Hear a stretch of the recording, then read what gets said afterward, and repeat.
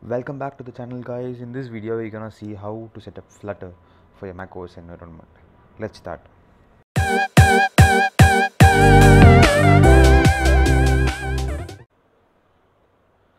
So we saw in the previous video, we will be going to the Flutter Docs for our help here. You go to the Flutter Docs. I've dropped the link in the description below. Go to install and find the macOS version. In this section you will find all the required necessary files to be downloaded in order to set up Flutter. First we'll be taking care of downloading zip file from here. Okay, it's going to take a couple of minutes for me to download. Pause the video, download, and then continue.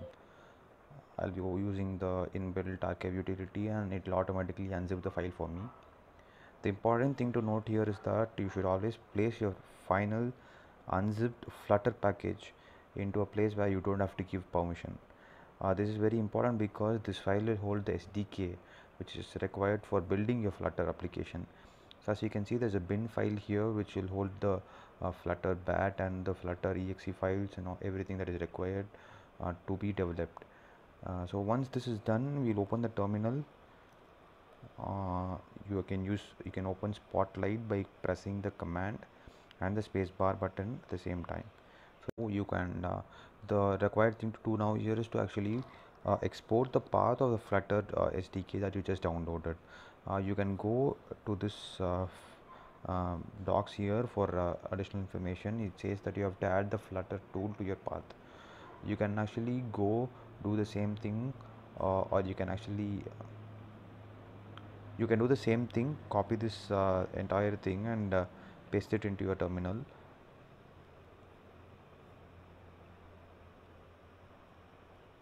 Okay, here the pwd is going to mean the present working directory. Currently we are in the root directory, but our Flutter package is actually in the downloads directory. So what you're going to do is you're going to navigate to this downloads directory.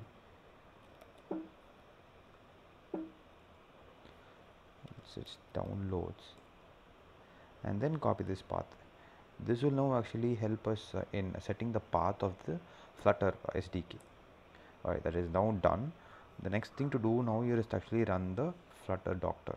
The Flutter Doctor is a tool which will tell us if there is any missing dependencies or anything missing for the Flutter to be run. So what you do is you run Flutter Doctor, and it's going to take some time. It's going to check all the required dependencies are present in our computer system, and once that is done, it will list all the warnings, errors, or something that is missing. So it is now running a Doctor summary, and it's also saying that Android is done, but the Flutter plugin and Dart plugin is missing inside the Android Studio. So we are going to be correcting all of this in the next couple of minutes.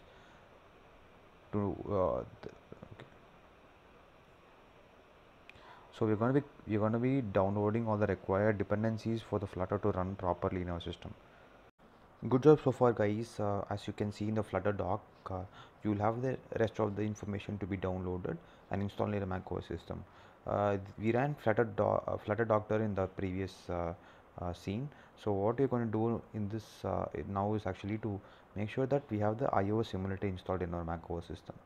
To do that, as you can scroll down, you will find two links that are given. One is through a web download and other is to a Mac App Store. For both of these links, you will actually have to have a developer Apple account. Okay, I assume that you've actually done creating an Apple account. You can now actually go to the Mac App Store and download your required Xcode from here. Xcode is a recommended application to actually develop iOS applications. If in case you do not have the latest macOS version, which is the macOS Mojave, you can actually go through an alternate link that I have provided in the description below.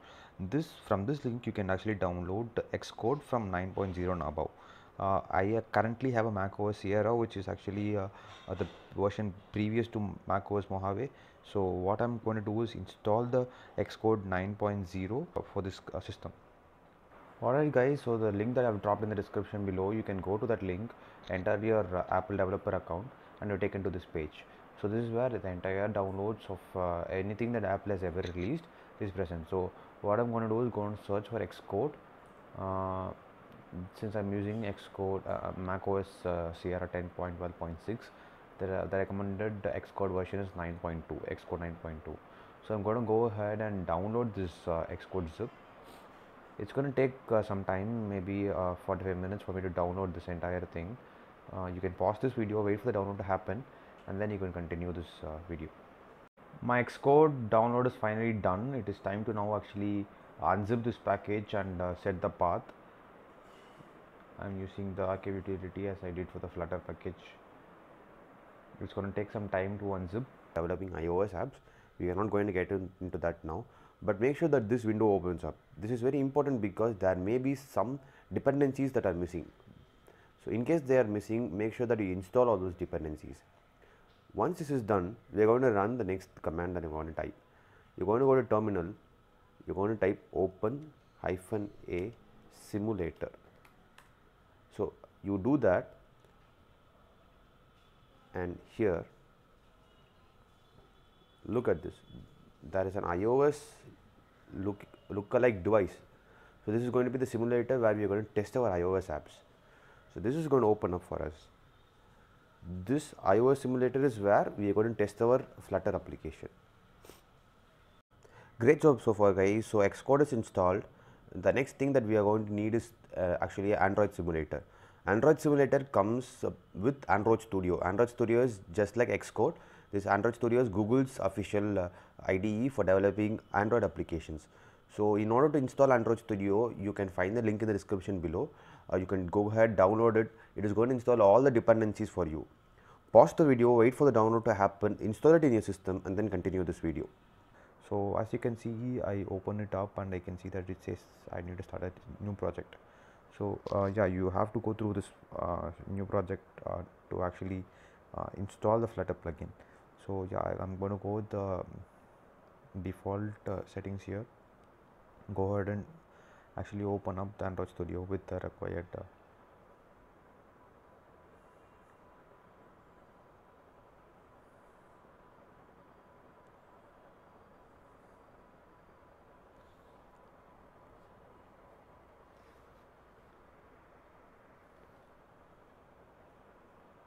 great. Android Studio 3.2 is downloaded, and yes, it is going to take some time to sync. My sync process is completed now. I'm going to jump quickly to how to install the Flutter plugin for Android Studio. So what you're going to do is go to Android Studio top and preferences here. You find that there is a section called plugins in the left hand corner. You click that plugins options and you can type in Flutter in this search bar.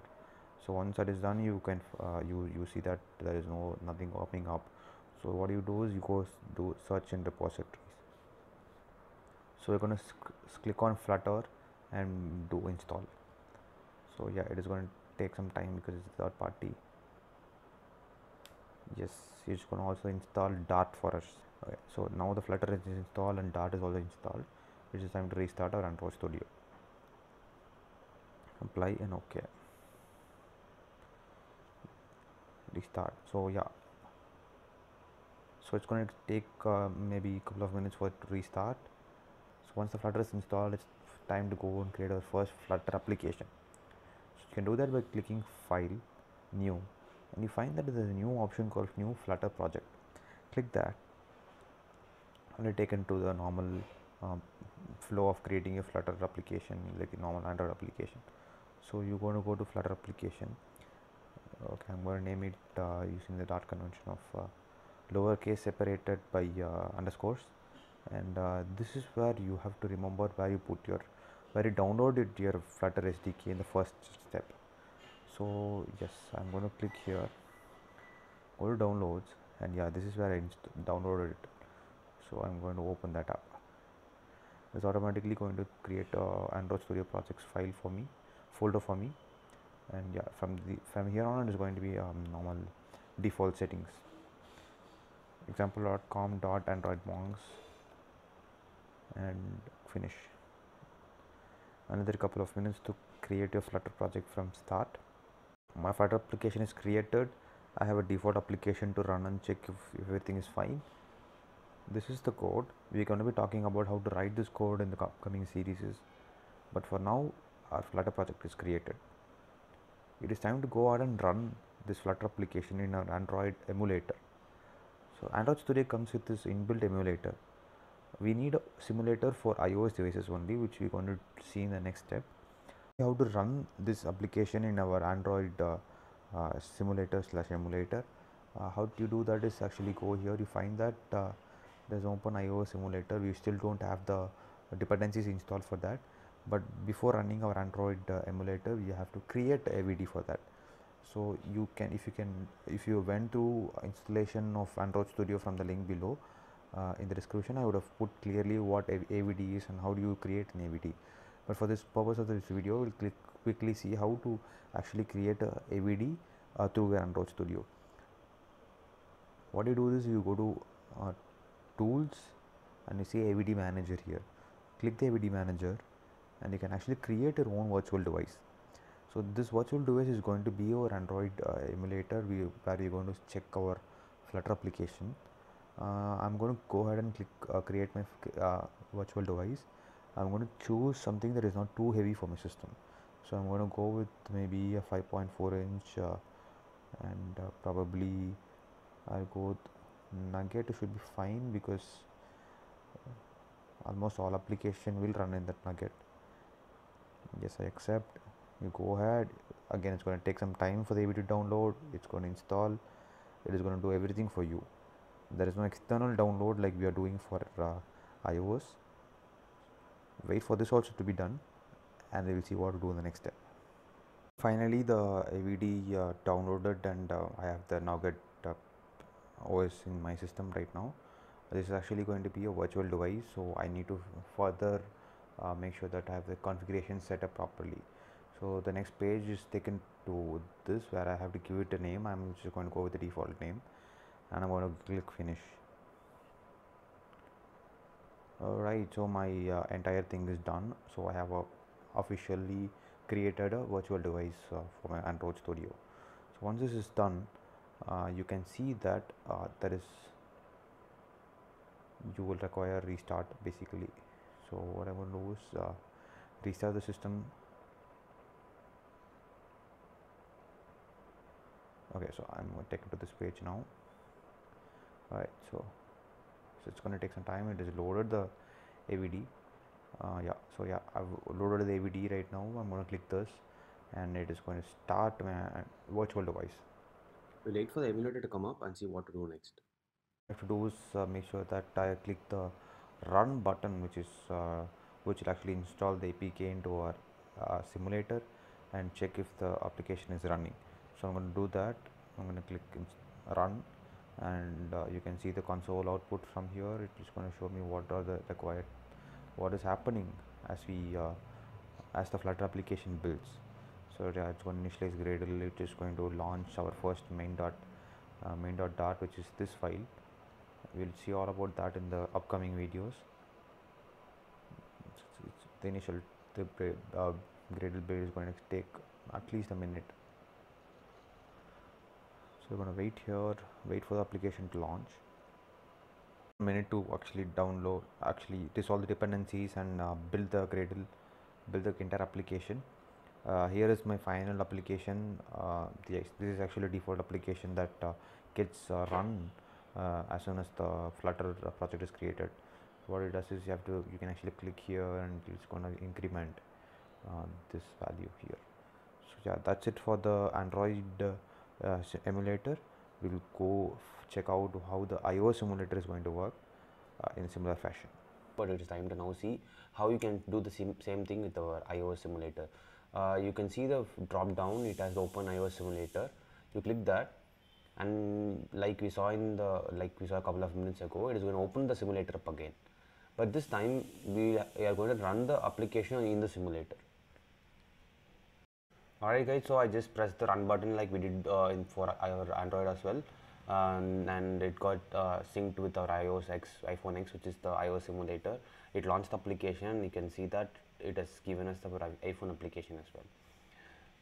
Yeah, it has the same function, it has the same UI, but which is one code. That is how powerful Flutter is. In the upcoming series of videos, we'll see how to create a similar looking application from scratch. We'll also see what are the good practices to be done for Android and good practices for iOS. Not only good practices, but also see how powerful Flutter is in terms of building and deploying applications. That's it for the video, guys. If you liked what I did, you can continue to watch this series of Flutter application development. I'll be talking to you each and every step about how to develop an application from scratch using Flutter. To know more about what I'm doing with Android Monks, you can check out my blog in the description below. Thank you. Have a good day.